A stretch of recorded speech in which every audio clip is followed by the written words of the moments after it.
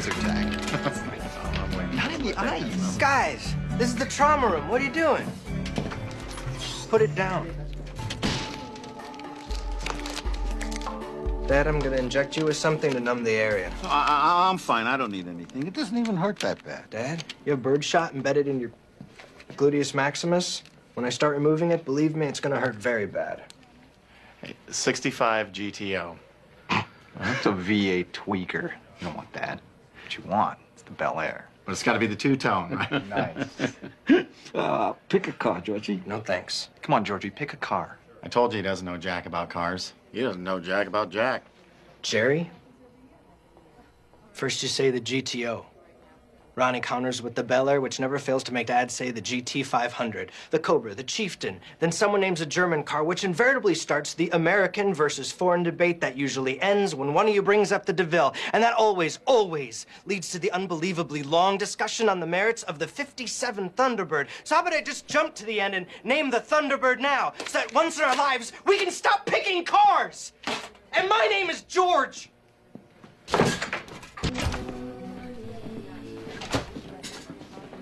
Thought you'd forgotten about me. No. Where are Ronnie and Jerry? Nurse told him that the cafeteria was open. Oh.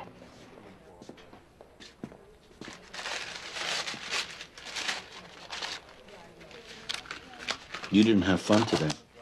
It's not that. No. No, I didn't have fun. You hurt your brother's feelings. Dad, You did? they talk to me like I'm stupid. They call me Georgie. They've never treated me like I'm one of them. George. Jerry is a dry cleaner. Ronnie works in a post office. I drive a truck. You're a surgeon. You're not one of us. I know it, and they know it. You make sure we know it. Dad? I'm not blaming you. It makes me proud you're so smart, like I did something right. It's just, we try. We try to include you, but you don't like the stuff that we like. And we don't know how to talk about the stuff you want to talk about. You're not one of us. But damn it, we don't treat you like you're stupid. You treat us like we're stupid. And maybe we are. But we're your family. Give us an inch, Georgie.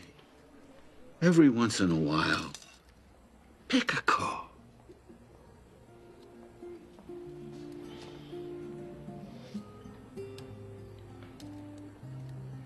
I saved a guy's life on an elevator last month. I performed open heart surgery on him right there. By yourself? By myself. Just like a real doctor. That's something. That's really something.